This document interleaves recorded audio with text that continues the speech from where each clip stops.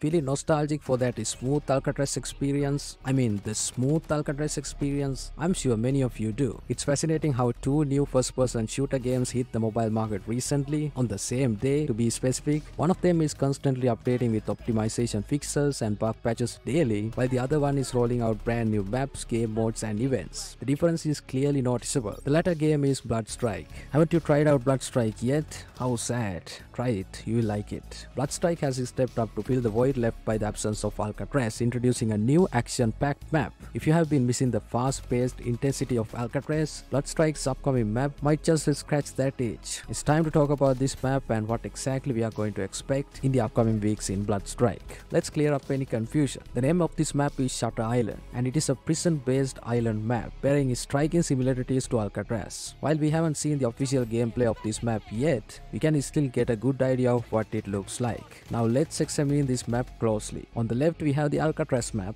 on the right we have the Shutter Island. Just take a look how similar these two appear. I'm confident that the sizes of these maps are very similar. While the layout may not be identical, I'm certain it will be action-packed, just like Alcatraz. In the trailer we catch a glimpse of gameplay within this island-styled map. Although it is not much, we do see a brand new vehicle in action. However, I'm not entirely convinced that there will be vehicles in it, as there might not be enough room for them to maneuver without instantly getting destroyed. But it is not unreasonable to anticipate this type of vehicle given what the trailer shows. This map is expected to debut in the PC version first, being in the beta phase, before being introduced to the mobile platform later on. Screenshots have surfaced indicating the number of people parachuting onto the island simultaneously. This suggests that it won't be just another typical battle royale experience. With multiple revive flights possibly occurring every few minutes, it promises to be more engaging than Bloodstrike ever was. If you have played Bloodstrike, you know how fast-paced it gets, especially in the last zone. Now imagine how action-packed this map will be. Let's delve into this map using the screenshots to see what we can learn about it. In the first image, we can see trucks scattered around the map, providing cover for players. Additionally, the map is surrounded by dense foliage, adding life and depth to the environment. In this image, we can observe a canal running through the map. This canal could provide tactical advantages. For example, players could use it to hide if they find themselves in a challenging gunfight.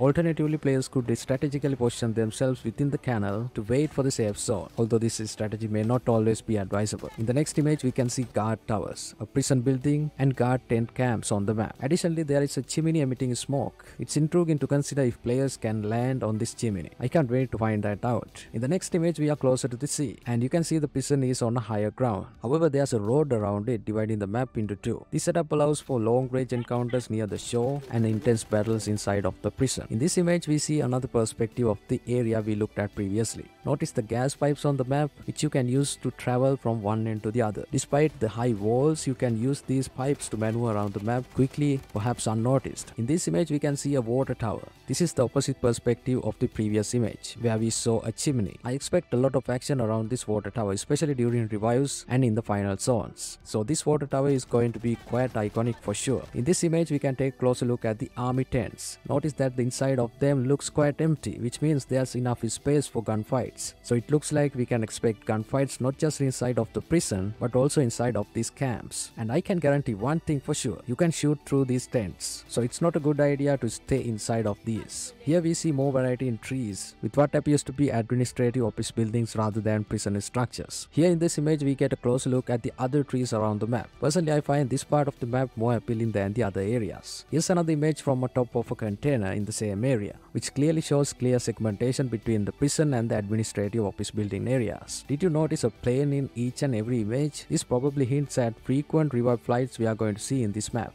Alright, this image is taken from the middle of the map, and you can actually see some oil fuel tanks here as well. You can also use them for cover. Here's a closer look at a fuel tank. Yes, in this image it seems like the player has used the pipelines to travel around the map, allowing them to move from one end of the building to the other end as shown. In this image we can see another example of using the pipes to travel around the map. If you travel straight, you can go to the prison building, or if you travel to the right, you can go to the administrative office area. It shows how players can strategically navigate the map using these pipes. These rooftops provide excellent vantage points for engaging in gunfights, especially when players land on the ground along with other enemy players. Unfortunately, the screenshots didn't cover everything, such as the two ships, the building adorned with the graffiti, and the helipad. If you take a closer look at this image, you will notice there's a huge difference in graphics now in game versus what you see in these images. It seems like they are hinting at a potential graphics update, especially for high-end devices, which could significantly enhance the visual experience of the game. This is exciting news for players who enjoy immersive graphics and want to see improved visual fidelity in their gameplay. In the Facebook page, they have also teased us about possible graphics update. Here's what they said. Hey there, can't keep the good stuff all to yourself, am I right? Here's a sneak peek of some developments on the map.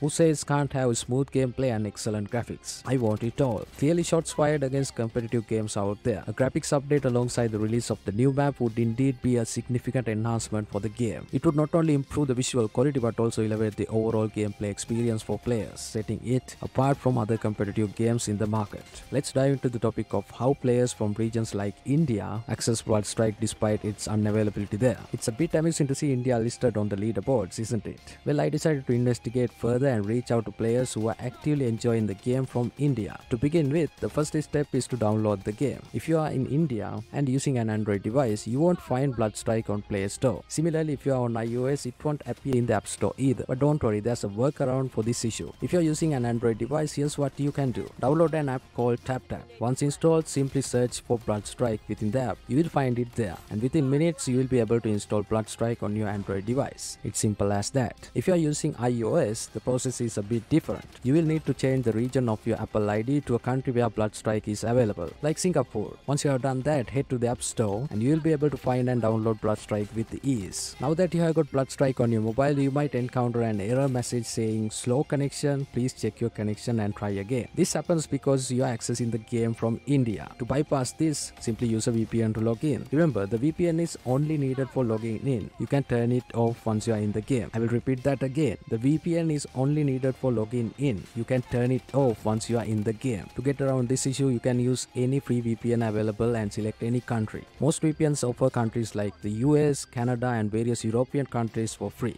Choose one of these countries, but remember to select your server as Asia in-game regardless of which country you have chosen during the initial login. Once you are logged in the main lobby, you can disconnect the VPN. This allows you to enjoy better ping since you are connected to the Asian server. Now that you know how to play Bloodstrike from India, what are you waiting for? Let's dive into action. Many Indian players have commented on how to buy gold in the game, and it is true that you cannot do it directly in game. However, there's a workaround again. Simply click on the link in the description below and find bonus rewards just below the download on the App Store button. Click on it and you will be redirected to Games Club NetEase official store. The great thing is you can actually get more gold for what you pay for because it's a direct purchase. You don't have to pay fees for Apple or Google. So enjoy buying gold and purchasing anything you like in game. The upcoming update on March 28th of 2024 is bringing some exciting new content. The Scar Ultra skin Force of Nature will be released on 29th along with a purchase bonus event. If you make a purchase during this event, you will receive a new emote called Buster Move and stash vouchers. I'm definitely excited about it and I might even make a video showcasing the process of purchasing this amazing Ultra skin. On April 5th, get ready for the release of the new legendary Dagger skin Butterfly Knife Synth Wave. It's incredible to see the transformation of the Dagger into a sleek and stylish butterfly knife. And that's it for this video. Hope you guys enjoyed it. If you found this video helpful and enjoyable, don't forget to hit the like button, subscribe and click the bell icon for more videos like this. I'll see you guys in the next one.